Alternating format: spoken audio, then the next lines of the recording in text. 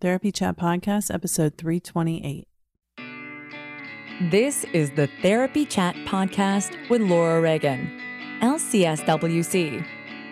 The information shared in this podcast is not a substitute for seeking help from a licensed mental health professional. And now, here's your host, Laura Reagan, LCSWC.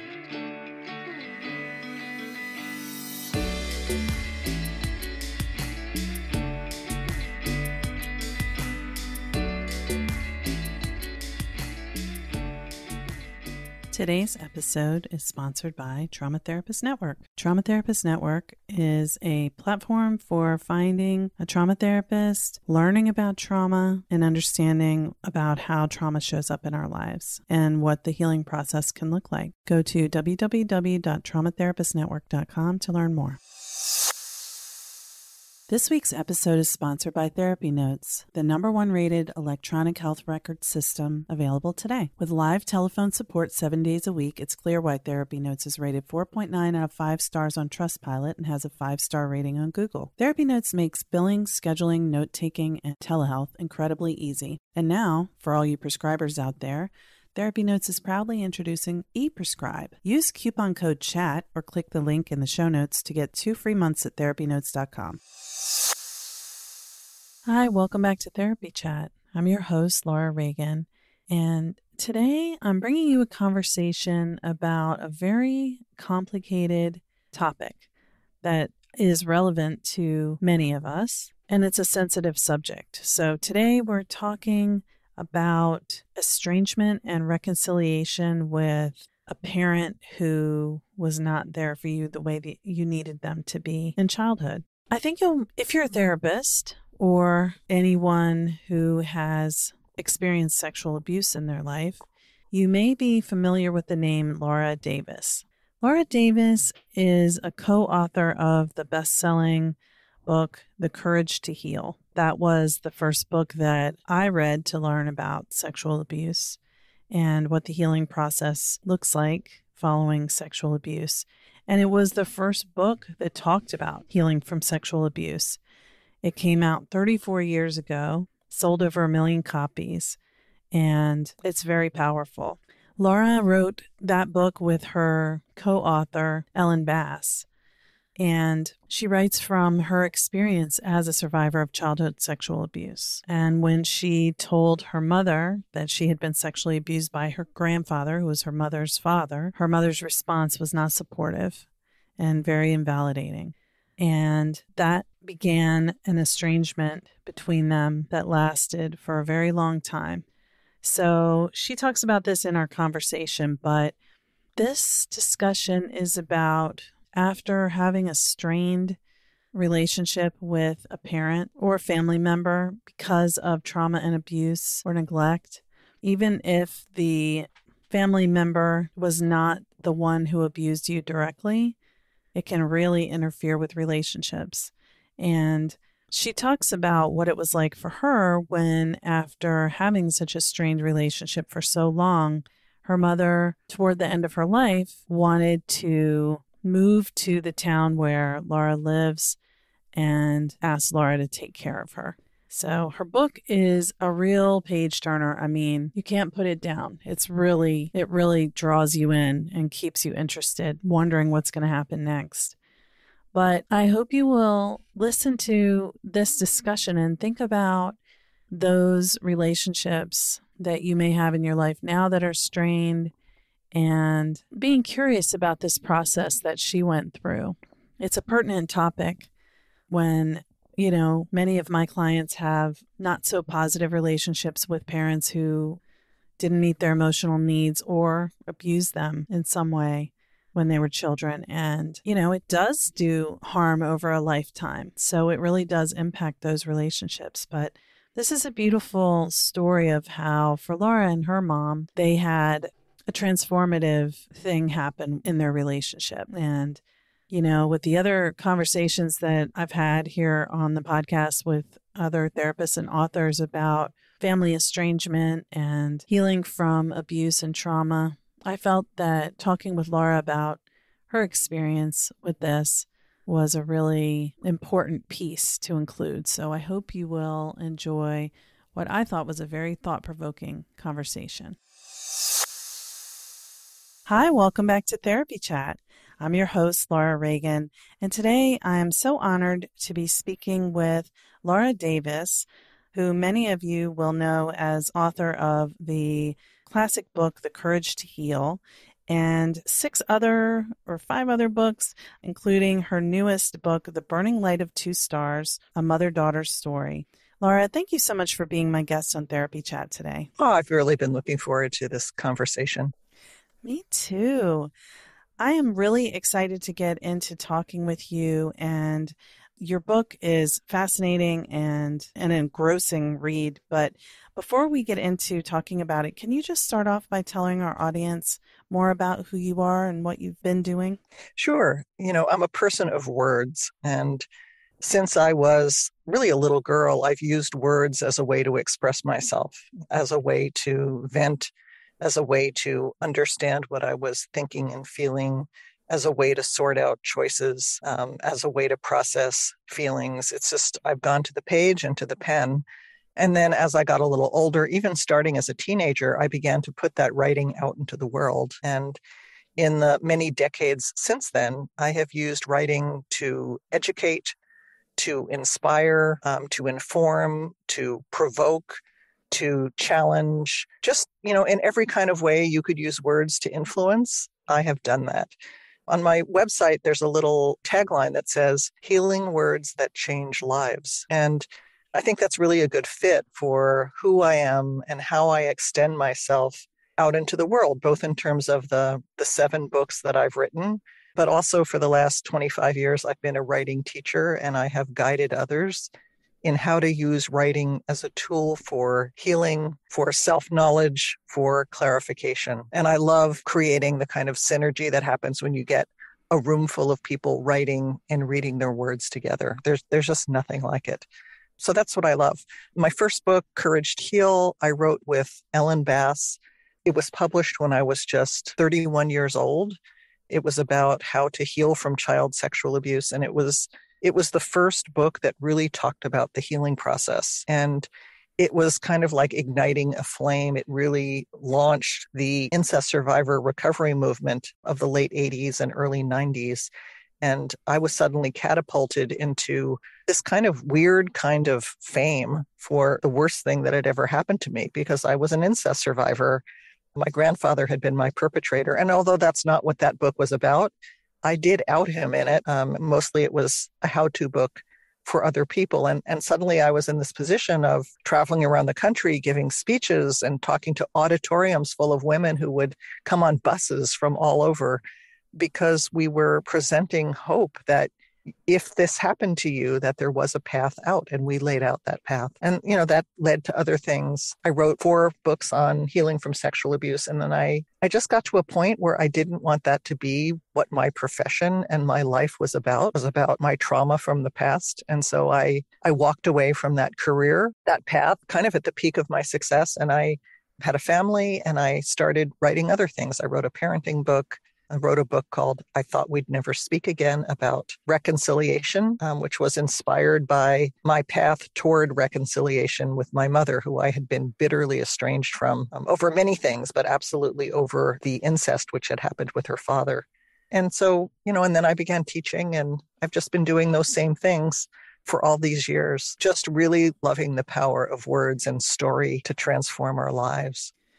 Yes, it can be so healing to process and reflect through the written word and to express what is deep inside through writing is beautiful. So, I mean, you've obviously changed many lives with your book and, well, all of your books. And I know that for me, that was the first book I read about learning about sexual abuse when I was starting out in my work as an advocate in a sexual assault crisis center back in 2002. So that's 20 years ago, but the book was already about almost 20 years old, maybe then. Yeah, it's been 34 years, actually. In March, it was 34 years since it first came out. And it's ironic because I remember Ellen and I, my co-author, we would have these conversations. We were so naive. We thought, well, once we tell people about the problem and how to solve it and how to heal, it will just stop. I mean, I think we really believe that. And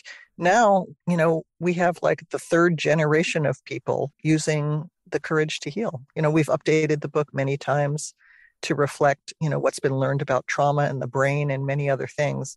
And although I'm glad that it's still a mainstay for many therapists and for survivors of all kinds of abuse, I'm also really sad that it's still needed. That sexual trauma for children and women and men and trans people and all kinds of people is still just such a mainstay of our society. Yes, I'm really sad about that too. And I know what you mean, thinking we just need to let everybody know and then no one will allow this to continue. And I wish that were true. But what you have done is very hopeful, because I think one of the things that is so common for people is feeling like they're the only one that this has happened to, and learning that it's sadly not that unusual and that healing is possible can be very hopeful. The other thing that I am, talking about a lot now, because I did the bulk of my kind of very intense healing from sexual abuse, 30 years ago, and over 30 years ago, like 35 years ago. And I'm really interested in looking at what does healing look like over a whole lifetime, not just when you're in the heat of processing the trauma and it's all consuming as a process and you think you'll never get past it. But what is it like 30 years after that? What does life look like? What things happen that you never thought might have happened? And in my case, one of those things was that I actually made peace with my mother, the mother who had betrayed me, by not believing what had happened to me. We became deeply estranged. And over the course of, the next 20 years, we gradually began working our way back into each other's lives. And, how we did that and why I chose to do that. And the result is a lot of what I wrote about in the memoir. And then at the end of my mother's life, I ended up becoming her caregiver. And so, the burning light of 2 stars really answers the question, can you caretake a parent who betrayed you in the past? And what is the process of reconciliation? When is it appropriate? When is it best to just hold boundaries and never breach them? And so that's something I'm very, very interested in. There's not, one size fits all. Everyone's situation is different. But for me, there was enough redeemable in that relationship for me to really fight for it, and for my mother to fight for it too. Yeah, I agree. It's a fascinating subject. And that's what made me really excited about talking with you, because I think when I started out, it was often emphasized, at least in more of the advocacy circles, if someone behaves in an abusive manner towards you, you should distance yourself from them. I mean, for safety, but also you don't have to continue a relationship with anyone who has harmed you, whether it's a family member or not. And, that idea that we all have the right to set the boundaries that are right for us, certainly that's true. And I think it becomes more complicated than that when you look at a lifetime, like you said. I think there may be limitations to how simply cutting off contact with someone or limiting contact, based on how one decides to do so, that may be effective for relieving the stress of the interactions for the person who was victimized. And there may be parts of them that really miss having relationship with family too. So, it's not so simple as just cutting ties and that's the end of it.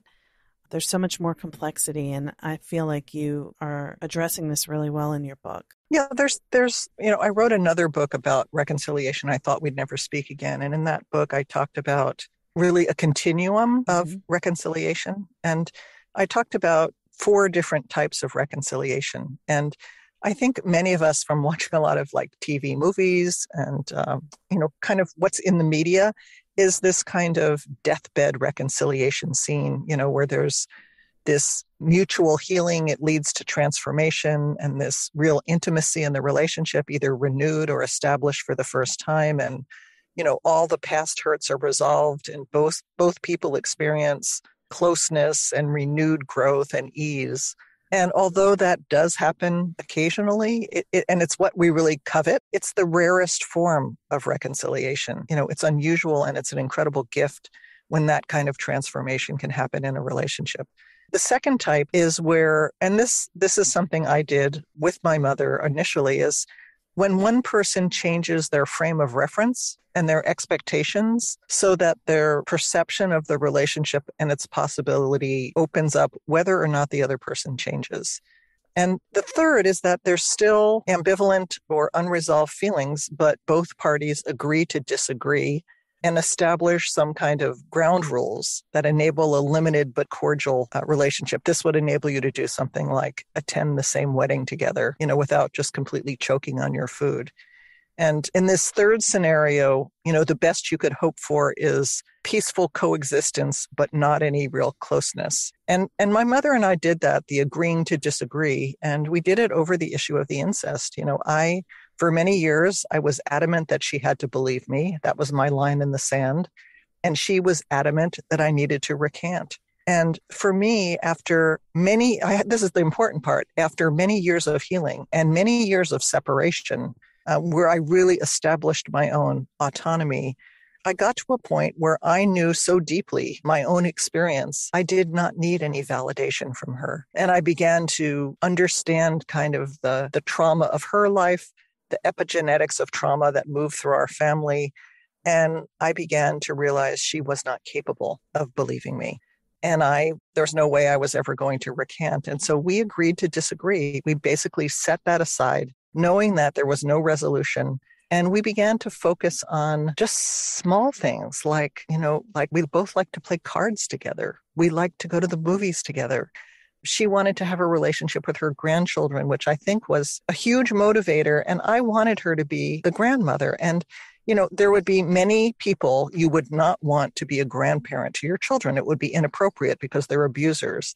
But that was not the case with her. I'd witnessed her with my niece, and I saw that she was actually a much better grandmother than she was a mother. And so I think that motivated us to try to find a way to connect. So we started building these new tendrils of connection and really let the past be in the past. And I think this is quite a useful approach, especially right now when there is so much divisiveness in families, over politics, over vaccinations, over masking. There's all these rifts that are taking place that are tearing families apart. And there still may be solid things in those relationships, but these issues are just getting in the way. And if you can agree to disagree and focus on what is actually working, what is actually connecting, it's possible to continue to have a relationship. The fourth kind of reconciliation is really when it's impossible to have a direct relationship with the other person. Like maybe the person, they're too abusive, they're too toxic.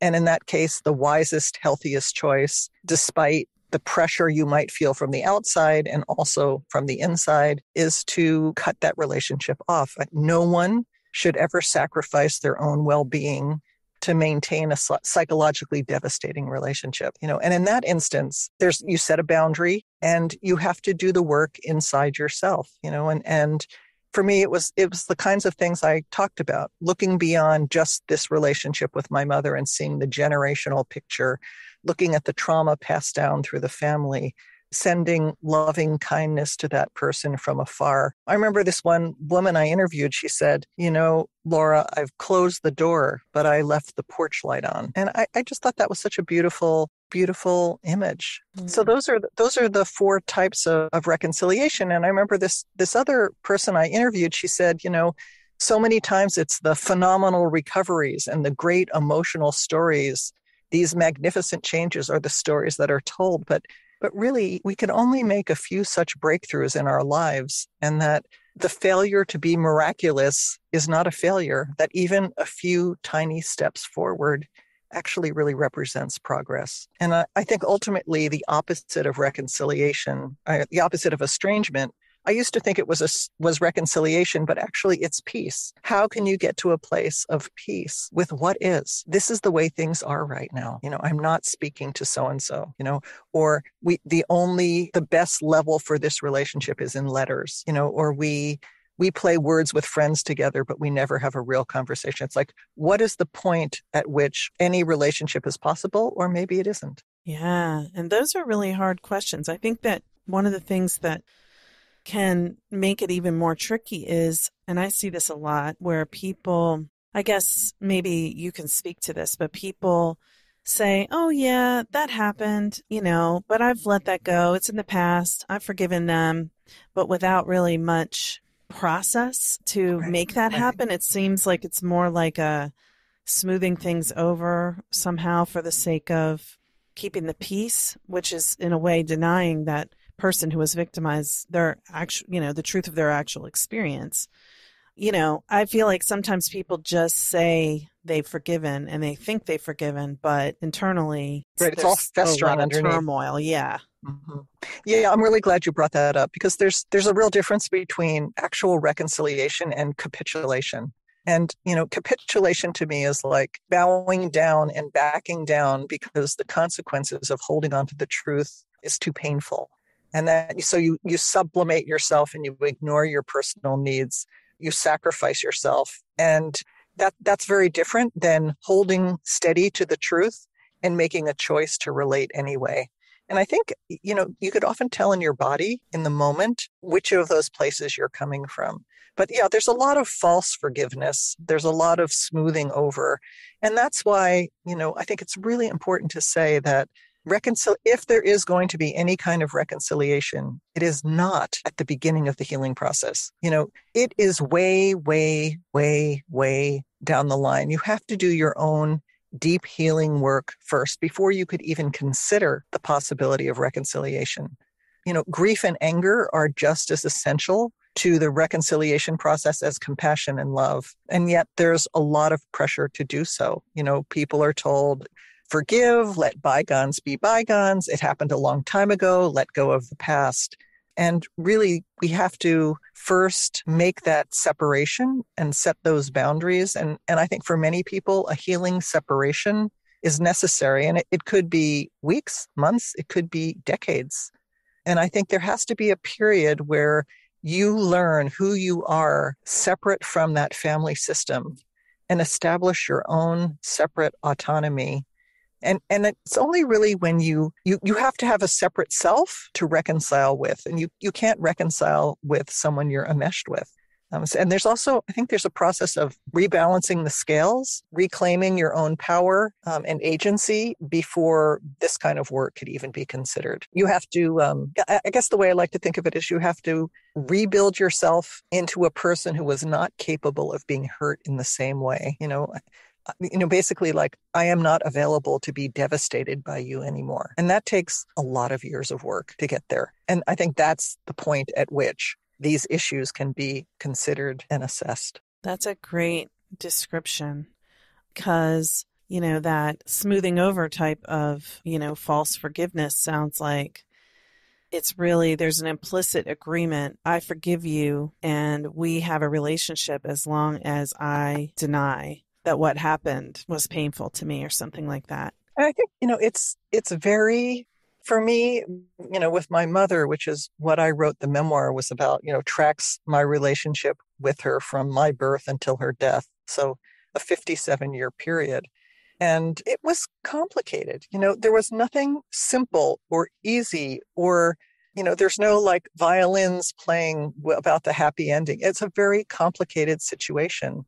And, part of, for me, my mother did not abuse me, but she gaslit me. She did a lot of other things. She, denied my reality. She was very challenging in many ways, and she had good qualities. And I had to rectify those two realities. It's like, I remember one time I was working with this coach to finish my book. I was stuck in the last year I was writing it. And Joshua, his name was, and he gave me this assignment. And he wanted me to make a list of what he called secret bonds with my mother, like places the two of us were connected that no one else was connected. And I looked at him like he was nuts. But I went home and I ended up with this like 5-page list of all these things that connected us. And it was kind of shocking. And some of them were quite negative, and painful. And a lot of them were very positive. And that was such a wake up for me, because part of what I did, my part in the estrangement from my mother, was that I saw her when I was younger. She was like I used to describe her as like a spider trying to lure me into her web to devour me. That's how I felt about her. And I always looked for evidence that would support that. And the more positive qualities, the more positive interactions, I just didn't take note of them. And so I was always creating a vendetta against her in my head. And there were a lot of things she did that were terrible, but she wasn't exclusively that way. And so, by the time she moved out to my town from across the country to live out the end of her life, I had a lot of ambivalence about her doing that. Part of me was dreading it and feeling like it was going to ruin my life, and that the only reason we had achieved any reconciliation was that there were 3,000 miles distance between us. But there was another part of me that really kind of hungered and longed for the possibility that maybe we could actually reconcile this relationship the rest of the way, that we could get beyond kind of the formal rules that enabled us to relate to each other. And I wanted to read something from the book, just a little section, because it really shows kind of the complexity of how we feel about these family members. I mean, I'm not talking about someone who is like out and out an evil perpetrator, where there just is nothing redeeming. But in many of our relationships, they're mixed, they're complicated. And this represents that. So just to set the scene for this, my mother's 81 years old. She's living in a mobile home park across the town of my town. She's just moved to California. And I go to visit her after being out of town for work for a week. And she's complaining. She's in the early stages of dementia. She's got a lot going on. And I try to comfort her and by hugging her, but I'm completely stiff. I can't really handle touching her or being touched by her. And she confronts me about it. And this is what I wrote afterwards. And this is the kind of self-analysis I had to do to get clean in that relationship. 3 decades earlier, I had erected an impenetrable wall between us, a fortress with narrow slits so I could watch her approach. I ensured that my defenses were prepared any time she came near me. I always had an escape plan. It's true, we later reconciled, and the fact that we were able to create a functional relationship was a miracle. But it wasn't an intimate miracle because I never took down my wall. Oh, I taught myself to be kind to her in a fake it till you make it sort of way. But I still held her at bay. My wall just got subtler. It wasn't permeable. It was hard and opaque.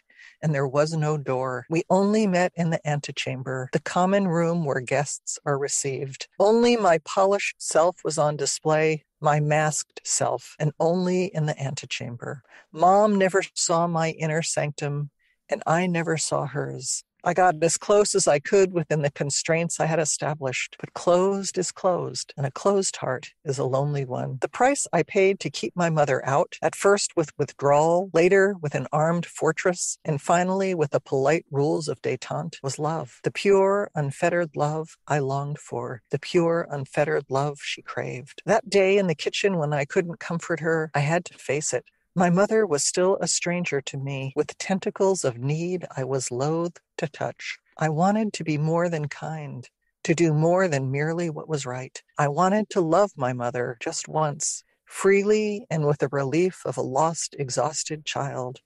Beyond words and beyond all pretense, I wanted to lay my head on a place that was safe just once before it was too late.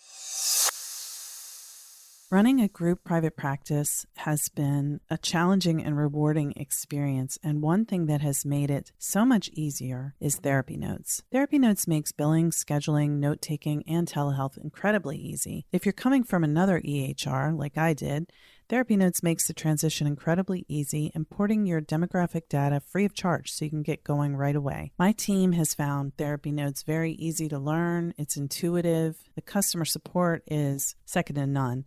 And that's one of the things that has kept me a TherapyNotes customer for several years now. Anytime I've needed to contact TherapyNotes for help with an issue I couldn't figure out on my own, I've been able to get through to someone and resolve the issue within 15 minutes, 99% of the time. Find out what more than 100,000 mental health professionals already know. Try TherapyNotes for 2 months absolutely free. Just click on the link in the show notes or enter the promo code CHAT at therapynotes.com.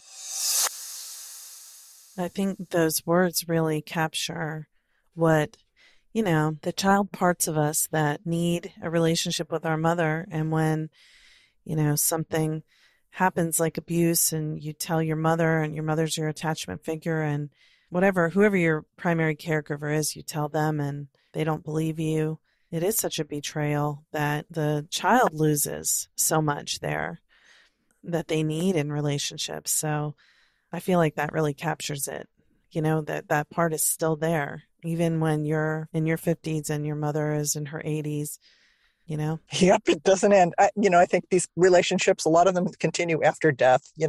I think sometimes we can't sort out a relationship with a really difficult person until they're not here anymore, because you don't have to deal with the daily reality of the relationship. There's an epigraph I put in the front of the memoir by the author Deborah Fouché, and she said, "Every time I look in the rearview mirror, the past has changed." And, for me, that really captures the arc of this relationship that I wrote about. That, if you had said to me when I was 27 and my mother had just, we became bitterly estranged over my disclosure of the abuse, if you had told me I'd be taking care of her at the end of her life, I would have looked at you like you were absolutely insane. I even, one time my brother and I, when I was like in my 30s, my brother and I went for a hike and my parents were divorced. And I remember I said to him, "Look, when they get old, I'll take dad, you take mom. There's no way I could ever take care of her." And so I never could have anticipated I'd not end up in the situation, choose the situation that I chose. And I'm very grateful I did. I learned to move from my head into my heart in such a powerful way through those years of caregiving that for me, it was the right solution. And yet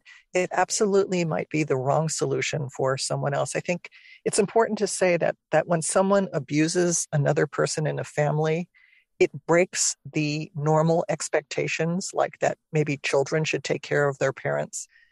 They lose that right once they abuse you. And so whatever you decide to do, it has to be a decision about, for me, it was a lot, what kind of person do I want to be? Yeah. And I also felt there was something redeemable.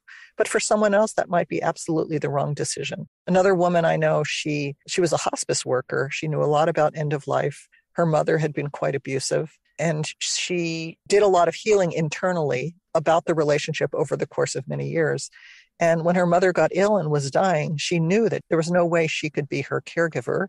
But what she did was she arranged care for her. And she visited her, I think a couple hours every week in the year or two leading up to her death. And she said for her, that felt like the distance that was appropriate to the relationship. And then she said, I thought a lot about what kind of daughter did I want to be? This is what I chose.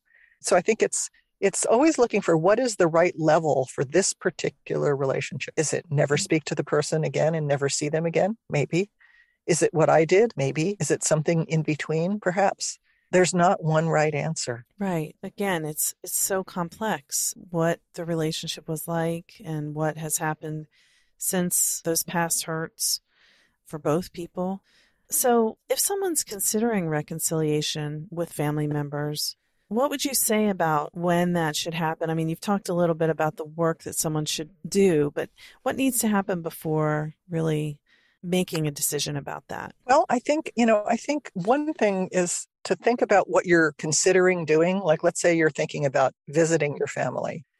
And I think the question to ask yourself is, will this visit support or derail my healing? And that before any reconciliation happens, there has to be a shifting of boundaries. And, like in many families, there's like the way things have always been done. Like in my family, when we get together, I always, stay at my parents' house for 10 days. But maybe there's other options. Like maybe it's time to start screening your phone calls or meeting on neutral turf, not at someone's home, or to have a very short visit, or to stay in a motel instead of at your parents' house, or to get together at a neutral time instead of for a traditional holiday, or bring a friend with you, come visit for 2 hours instead of for a week, and always to have an escape plan. And I think when you're starting to make these steps, think of each one as an experiment. And then after the experiment, you evaluate, well, how did that go? Was that something I would want to repeat? Where did I fall short? What did I do that I was proud of? When did I dissociate and just kind of lose it? So it's like a learning process. And I think it's really helpful to work with a therapist to help you sort through those things. There could also, you could set ground rules, and it could be things like, you have to stop telling that story about how wild I was as a teenager. You could no longer talk in front of me about how perfect your husband was. You cannot come into my house unannounced and uninvited. And, the survivor can set these unilaterally, and they may or may not be respected. If they're not respected, it's more information about whether to proceed or whether to step back. That's a great point. And I know this is a common thing that happens when we have oftentimes childhood trauma, especially if it occurred within the family, that it's very hard to set boundaries. And so you muster up the courage to set them. And you think, if I set this boundary, then just like with the Courage to Heal book being written, if I tell them how I need to be treated, then they will do it. But it doesn't really always work out that way, because the other person may be defensive. They may deny your reality. There's so many different things that can happen. So I think what I kind of hear you saying is that it's a way to gauge where the other person is in terms of how much they are going to be able to honor your boundaries and respect your truth when you're trying to navigate these new rules of engagement. There was a woman I interviewed many years ago for The Courage to Heal, that first book, and I'll never forget her. And because I related so much to what she said that she and her mother wrote letters to each other, and they both wrote beautiful letters back and forth. But when they got together in person, the whole visit would explode. She would regress into some childhood state, and it would be horrible. And she, it would just within, 24 hours, the whole visit would totally fall apart. And so she would go for a visit. It would be horrible. She'd limp home, and she'd have to take months for her to kind of put herself back together. And then she and her mother would start writing letters again. And the letters were beautiful. The letters were touching. The letters were fun. The letters had closeness. And she'd think, oh, well, maybe it really wasn't so bad. And then she would go back for another visit. And then the same cycle would repeat again. And this happened year after year after year. And she said one day she just realized, you know what? I have a mother in letters, and she never went to visit her mother again. That there was, and my mother and I had a long correspondence, which is one of the threads in the memoirs, the story of these letters. And, when you write a letter to someone, you don't have to relate in real time. You don't have to respond in real time. You don't have to deal with the other person's emotions in the same way. And you can modulate every word you write. You can rewrite it. You can, throw it out and start again. And then when you get the letter, it's just a whole different kind of communication. And so she had a mother in letters. And there were a number of years when that's the only kind of mother I had, was a mother in letters. And it grew beyond that. But there was a period of time when that was the only thread between us. Yeah. There's one other thing we haven't touched on that I think is important, is that, there may be someone you just wholeheartedly hate in your family and never want anything to do with. And there are some people who deserve that. But often when we think about our family members, our feelings are mixed. We love our mother, but are angry at what she denied us. We cherish our son, but resent the years of hell he put us through. One man said, it's hard to talk about the violence and tenderness in my family because there was so much of both. And, so I think reconciliation is often in that territory where it's, I love my daughter, but I don't love everything about her. And so how do you have a relationship with someone where these mixed feelings exist? And I think that's much more the norm. Yeah. In many instances. Right. If it's an extreme, then now I guess there are some people who are so abusive that really is all they are. But mostly what I see, and most people I work with have been abused in some way within their family or experienced some kind of trauma in childhood. where their emotional needs weren't attended to well enough afterwards.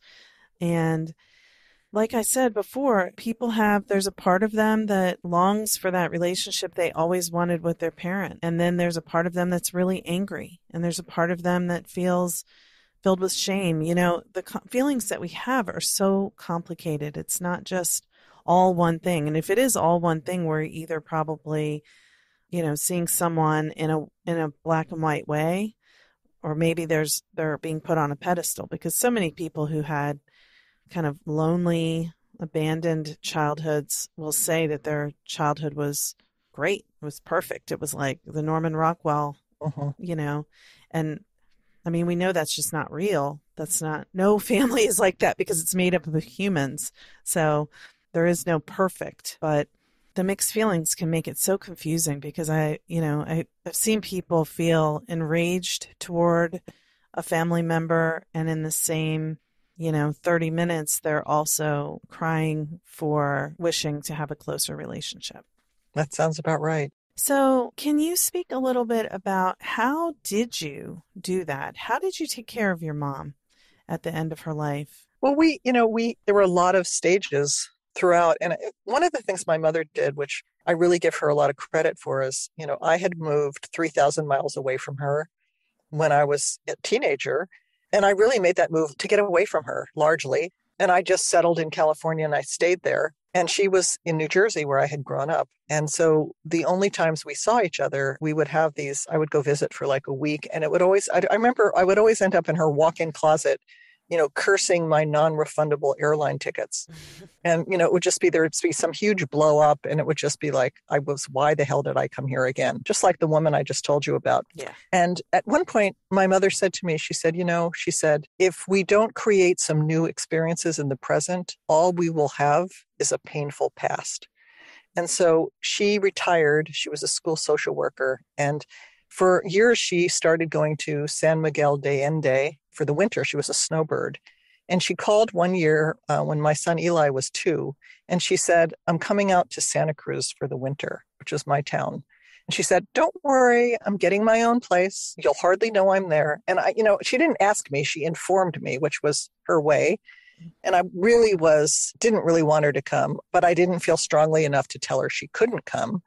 And she came, and she did that for 9 years.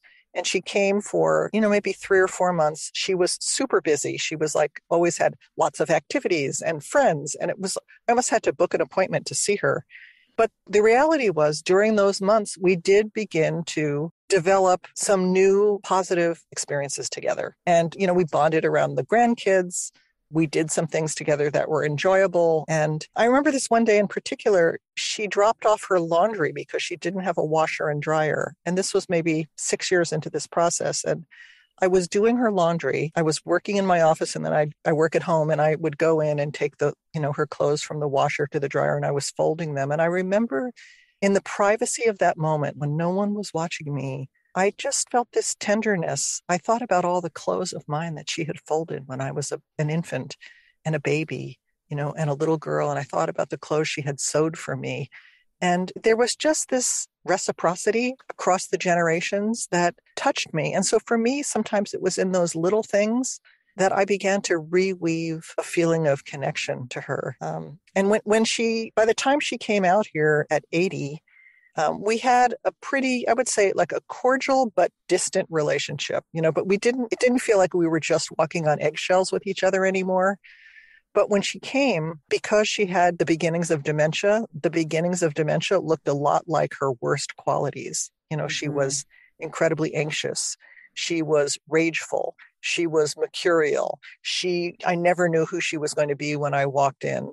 She was hostile. And for me, it triggered all the crap from the past. So it was very difficult for me, because it felt like it was like a second. And then we were fighting, but this time it was not over incest. It was over her independence. She felt like she could live alone. She didn't need any help. I felt like she needed help. I thought she shouldn't be driving. She felt like she could be driving. And we went through all that struggle between, adult children and their elderly parents. But it had this backdrop of this history that was still not fully resolved. And, I ended up having to go to therapy, getting back into therapy when I was caring for her because it just triggered too much for me. It just brought up so much.